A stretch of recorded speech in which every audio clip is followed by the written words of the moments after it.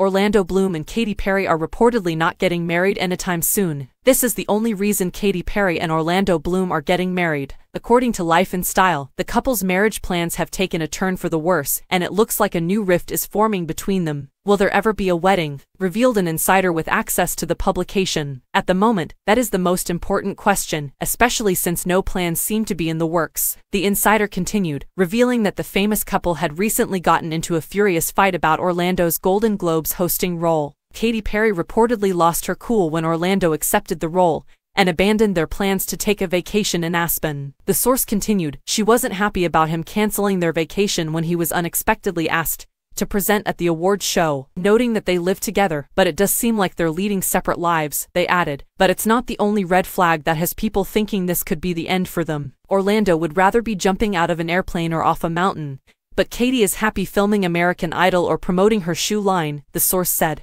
The source concluded by saying that the couple is expected to put aside their disagreements for one reason only, their 3-year-old daughter Daisy Dove.